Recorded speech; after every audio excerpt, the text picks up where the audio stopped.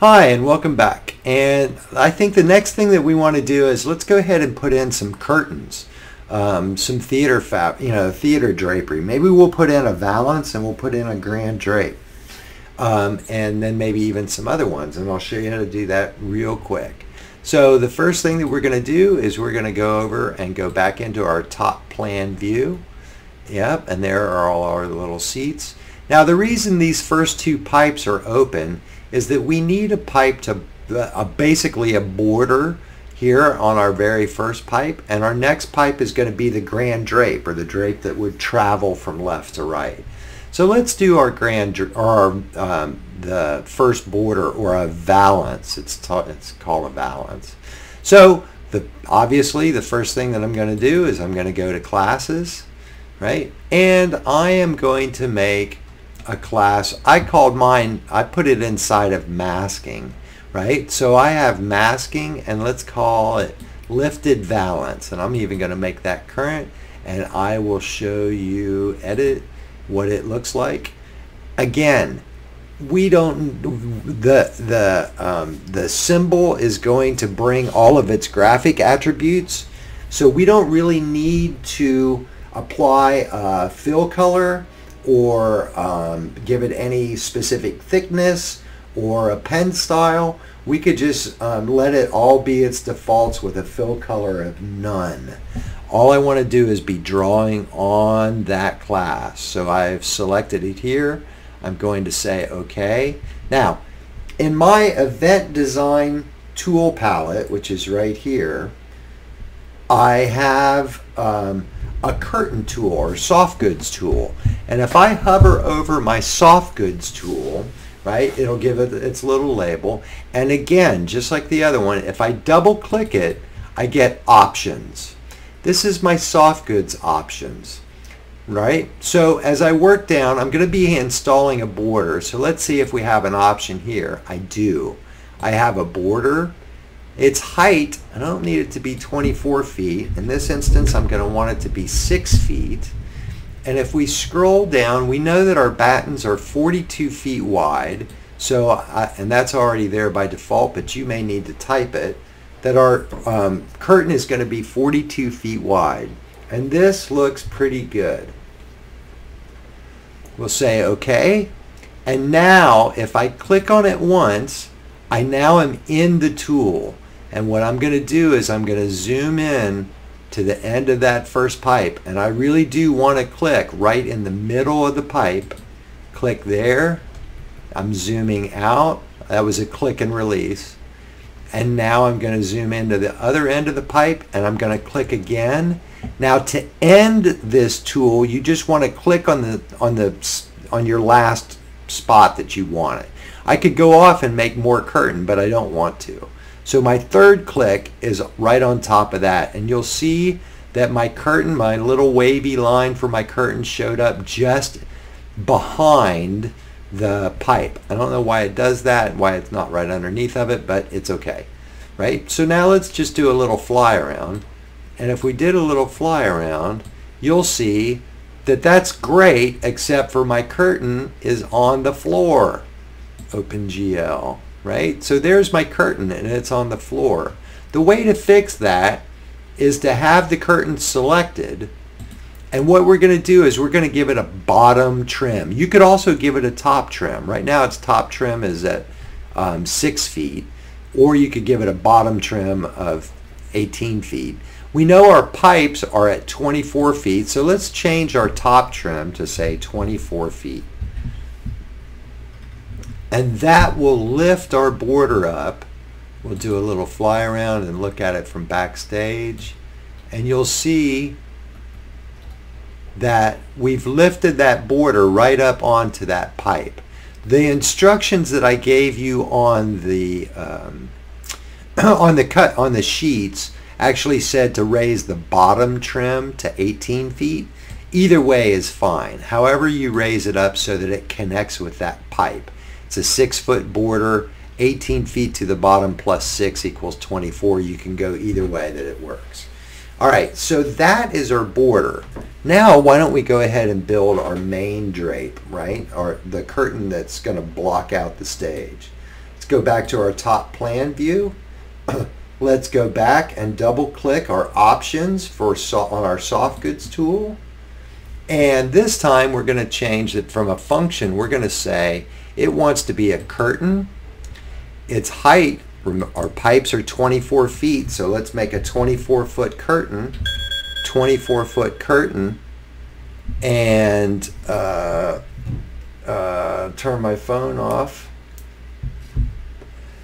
Then the other thing that we want to do is we need to go down and we're going to say that we want this curtain to be able to open from the center. Yours may say none. Just do the pull down there and say you want it to open from center, and you want a stock drapery width of 42 feet, which is the width of our pipe. And I'll say okay. I'm going to do the exact same thing. I'm going to zoom out a little bit, zoom into the end of my second pipe, and I'll click there. And now I'm zooming, click and release, come over to the other end of the pipe and click and release, and then I'm going to click again right there to end that tool, and you'll see that that curtain has just shown up. Right? Now if we also come over and look at it, you'll see that it's got a little 1-foot gap in the middle. Let's do a fly around and see what we get.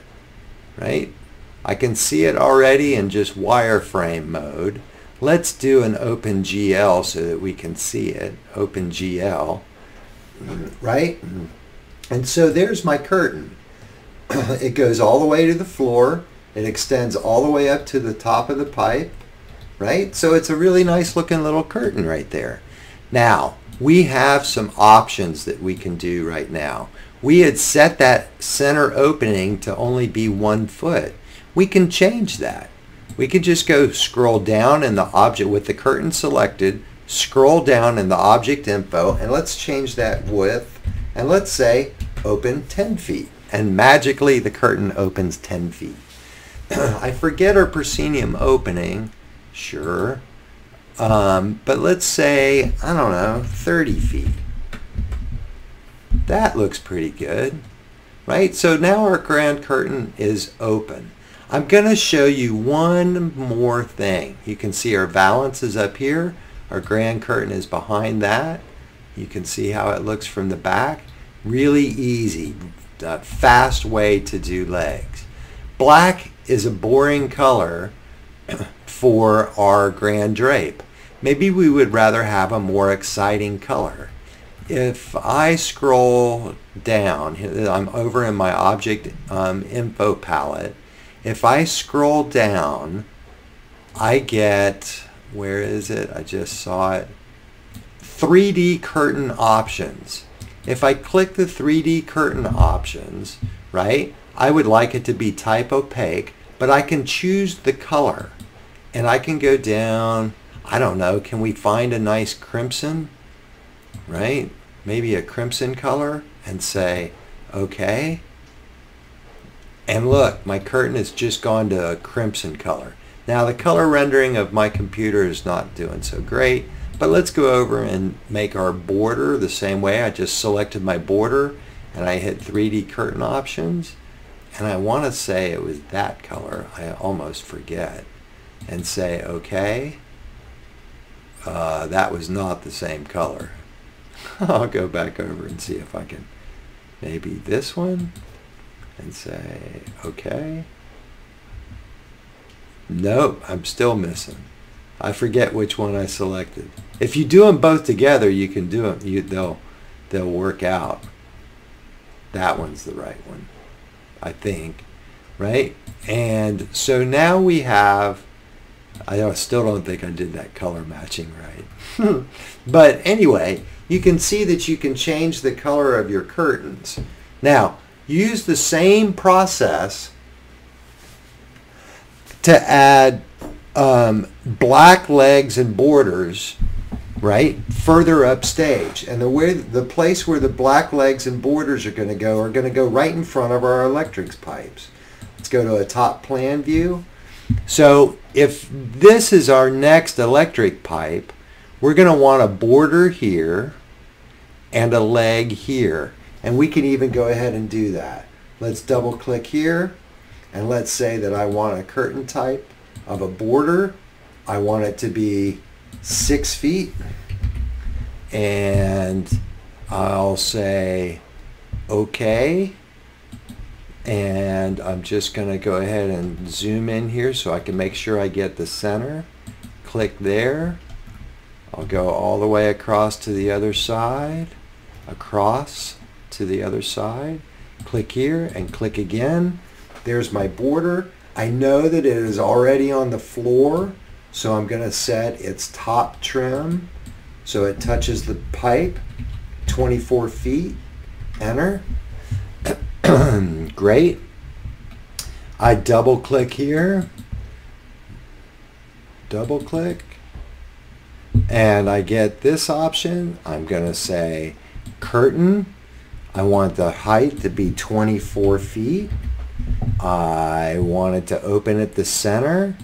Let's say we're going to open 30 feet.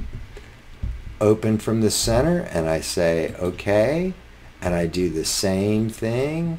I come over to the stage right side. I click in the center here. I come across, and I click here and click again to end the tool. There's the border that's shown up, and let's do a little fly around, and you can now see that I've added another set of legs. Rendering, OpenGL, and those remain in black, which is good, right? So this is how we're able to add masking, right, to our little theater so that it'll hide our lighting equipment and it'll look like a stage. So go ahead and add black legs and borders in front of all of the lighting pipes that we have, the ones that you left a space for. We just did that one. We have this next lighting pipe, so there would be a border here and a set of legs here, and then the same thing applies up here. There would be a border here and legs here for this lighting pipe. And that concludes this series, and this is your homework. Thanks so much. Bye-bye.